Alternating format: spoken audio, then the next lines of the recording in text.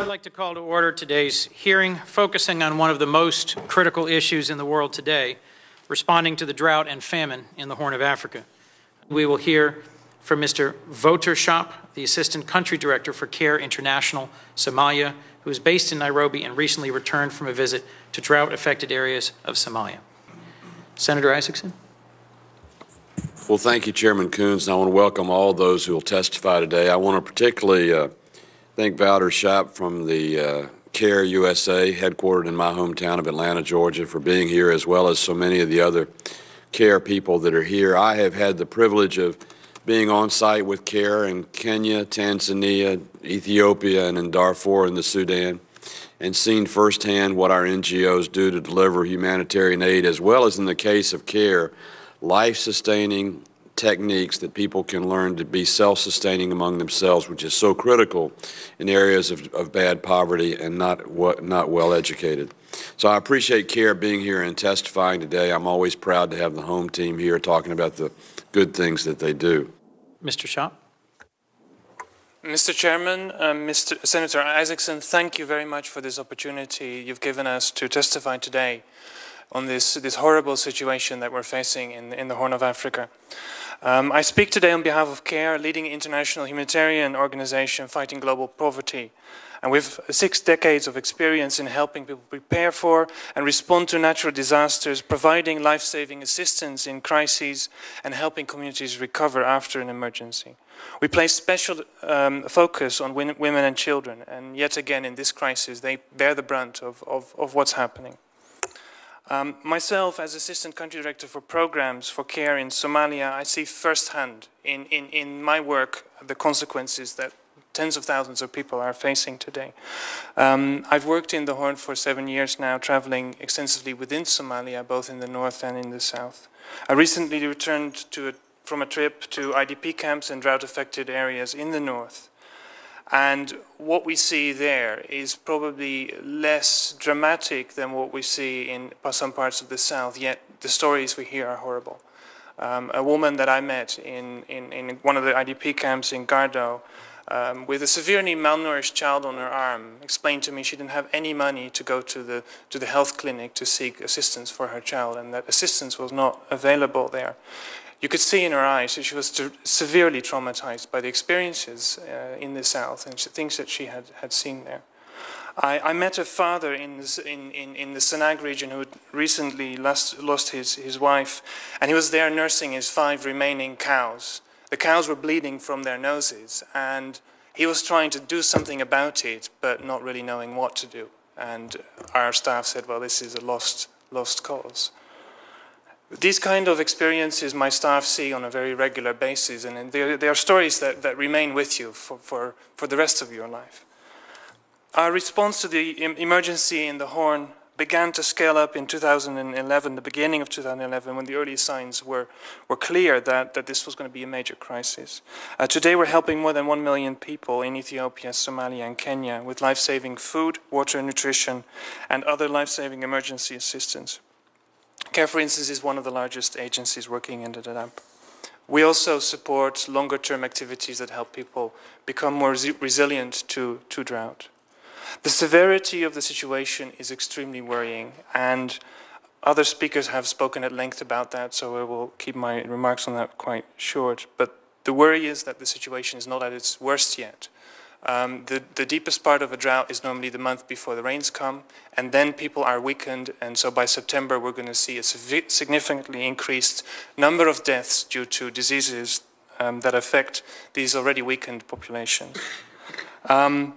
So as my colleagues have said, agencies know now how to deal with this kind of situation, and that we need to focus on a broad range of services of water, sanitation, health, nutrition, food, and address those multiple causes of deaths in a famine crisis. However, unfortunately, there's still a major funding gap in the region of about $1.4 billion for the consolidated appeal of the UN. This is really a worry, notwithstanding all the generous contributions from various donors, and we really appreciate the support from the US government for our work in the 3 countries where we've been supported by BPRM, OFDA, and others. And we really appreciate that. However, it's not enough. The crisis is so massive, it needs additional support. The access issues have been discussed at length. The ongoing conflict in the south is making it much more difficult to get access to the south. And what we're seeing is that agencies already present there, local NGOs, other international NGOs that work there, have an ability to negotiate some level of access, but it is limited.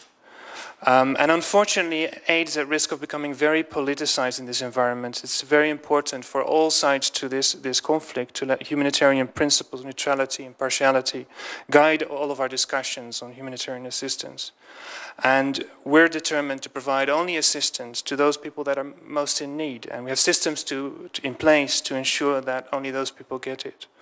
We are urging local authorities in southern Somalia to grant uninhibited and unconditional access. But the crisis is happening now, and it needs a concerted, thoughtful, careful diplomatic work of UN, donors, and NGOs to get aid to the victims of famine wherever they are. And now is really the time to have space and reach out to all parties of the conflict and work to save the lives of tens of thousands of people, and to avoid politicization of the issues. We have been speaking with colleagues in the US government about the legal issues that have concerned us. And we really appreciate the recent steps taken by the US government, specifically for programs funded by USAID and the Department of State. Questions, however, remain on the ability of US NGOs to program funding from non-US government donors. For instance, the US public. NGOs get large sums of money from the US public, but this funding doesn't fall under the OFAC licensing that is now being put in place for NGOs. That would only be covered if you have funding from the US government for South Central Somalia. Other funding like ECHO, DFID, that would not be covered for US-based NGOs, and those are major sources of funding for US-based NGOs. The long-term implications, we need to start thinking about those as well now. And I'm sorry I'm running a bit over time.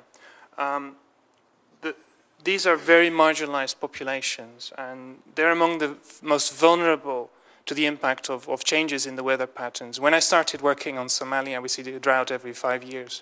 Now it's just a continuous cycle of missed seasons, and things are really changing, and people are finding it very difficult to adjust to these changes. But we know that there are things that we can do to help that, and we need to invest in that in the years to come.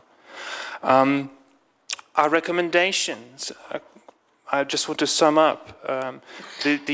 The expansion and the speed of funding for the crisis is really important. The urgency is there, but we're seeing that major donors take quite substantial time for funding to become available on the ground to support our work. And this, we urge donors to be faster in their processes and move things forward. We need to start planning for increased long-term support for resilience in these areas. And we need concerted, thoughtful, and careful diplomatic work of UN donors and NGOs to negotiate access on the ground and help to support a public climate in which those efforts can actually take place by the agencies working there. And the efforts by the US government to ease legal restrictions for US government-funded work is really appreciated, but it's not enough, because we are at risk when we use other governments' funding and US public funding, for instance. So on that last item, we really need some very urgent action forward. The NGO community is ready to engage the appropriate US government agencies to develop constructive options to alleviate the effects of famine while controlling the risk of diversion. And there are precedents for this in BAM in Iran and more recently in Gaza. And that could be achieved in two different ways. First, issuance of a general license from OFAC that would reduce the risk of prosecution due to transactions that may be incidental to the famine response. And secondly, favorable and very expeditious processing of specific license requests to OFAC from US-based NGOs. Those things would really help agencies place themselves in a position where they can start negotiating for access on the ground. Thank you. I noted that Bob LaPrade was supposed to testify today, but you're in his place. It causes me to make an observation for the people here today. Mr. LaPrade, who's with CARE International, couldn't be here today because he suffers from malaria. It reminded me that my first trip with CARE to Ethiopia, in Awassa, Ethiopia, the CARE representative that I worked with also had malaria. And so I want to thank you for the risk that you take in very dangerous parts of the world to deliver humanitarian aid and hope. And CARE's organization and many other NGOs like it, people don't, I think, sometimes equate the risk and the exposure of your own health that you put to help other people. So thank you for doing that. I'd like to follow up, if I could, Mr. Shap, on a comment you made earlier about, in response to the earthquake that was in Iran, I think 2003, that there was an exception to the licensing procedure by OFAC that was granted more broadly that might be a useful example here. Could you elaborate on that? I don't have the technical details as such, but we can get back to you on that. I mean, certainly from all of our witnesses today, we're looking for a responsible, swift, and appropriate path forward. I understand, despite my comment earlier, I understand that different entities within the United States government are charged with enforcing different legal obligations, and that sometimes the desire for prompt and effective humanitarian assistance runs up against the barriers that we put in place in order to prevent assistance from being provided wittingly or unwittingly to those who are also enemies of the United States and pose a real threat to the international order. I'd be interested in your input, if I could, sort of my last three questions here. First, about future planning, about how the United States can better assist the countries in the region, particularly here in the Horn of Africa, where the climactic conditions seem to be worsening. How do we help them build resilience, sustainable capacity to deal with these crises so that we don't face them more periodically? Second, several of you have referenced threatened cuts to U.S. aid. The House has taken up the relevant budget and has proposed, I think Mr. Kanindek suggested it was a 30% cut over last year, 50% over the 08 funding levels. How do you see our efforts to sustain American engagement with development, with assistance playing out, and what suggestions might you have for us and how to help the average American understand why there is value in doing this, not just from a humanitarian perspective, but a strategic perspective? I think the need for recovery and resilience programming is extremely high, and I think it's important to get the planning for that started now, even while we're in such crises. There are a lot of things that NGOs and others are doing in these areas around, ensuring livestock health, ensuring improvement of natural resource management, vocational training to diversify the income streams that people have. CARE does a lot of work on savings groups to help ensure asset diversification, so people have some liquid assets during a drought.